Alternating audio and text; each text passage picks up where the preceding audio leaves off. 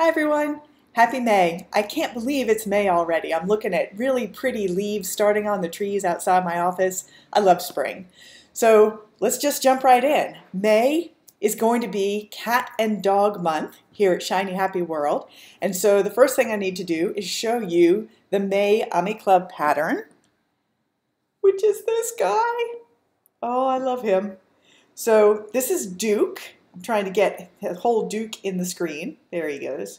So Duke has nice little kind of boot-shaped feet and this fat, chubby tummy. He has a nice tail, nice waggy tail. He's got long arms so that they're long enough for him to pat his head and rub his tummy. And you can pose him. You can make him kind of cross his arms. You can do all kinds of cute things with him. And he's got a little tongue, which you could leave out if you don't want to have the tongue, but I like dogs with their little tongues hanging out. And he's got these nice floppy ears. So the legs are crocheted together. The tail is crocheted in as you work, and so are the arms, and so is the tongue.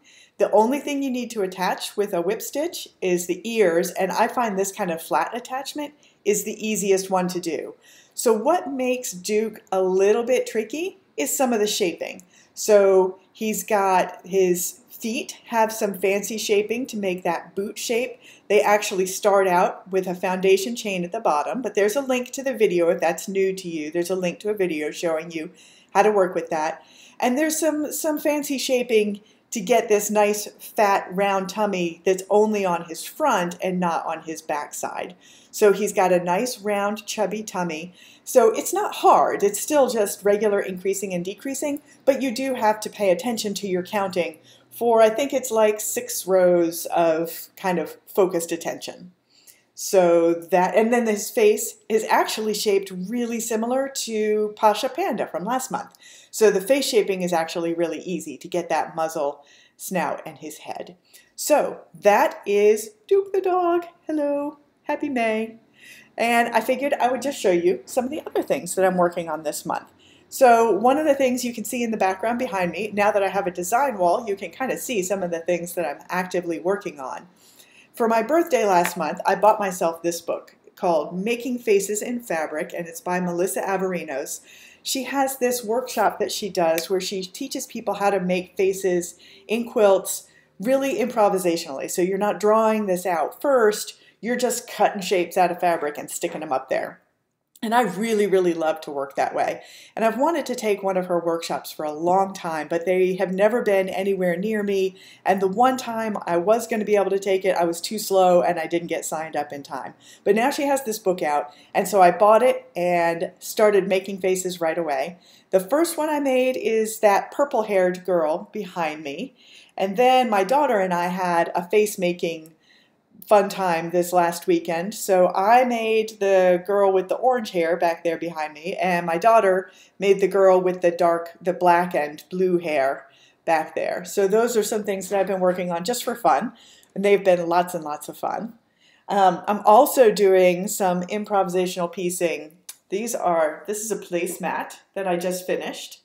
I'm practicing some different styles of improv piecing because I've got this barn door in my studio that I want to upholster. So this one was just kind of playing with stripes, and I really like how it turned out. And then I'm gonna put it really close to the camera. I quilted it with Big Stitch Quilting, which I love doing. It really is like my #1 favorite thing to do while I'm watching TV sometimes. So that is all Big Stitch quilted all over it.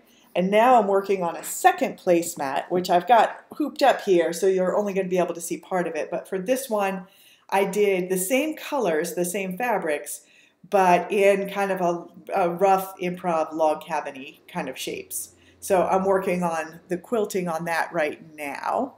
Get that in front there so you can see some of the quilting in the purple one there. So those are pretty much what I've been working on right now. I've got some fun stuff planned with cats and dogs this month, and we're going to have another craft along so that whether you quilt or make stuffed animals or crochet or embroider, we've got Lots of opportunities for everybody to enter the craft along. That's the general dogs and cats craft along. And of course, there's also going to be a Duke crochet along, and I can't wait to see all the different colors that you guys make Duke. And it would also be really easy to add some patches to him, just crochet some flat blobby shapes. You could even take the same shapes if you have like the Jackie the Cow pattern. Just take those blobby spots or even the eye patches from Pasha from last month, and you could add some eye patches to this guy. You could crochet his ears in different colors. You could give him a belly patch. You could do all kinds of cute stuff with him. So I can't wait to see what you guys all make. Have a great month.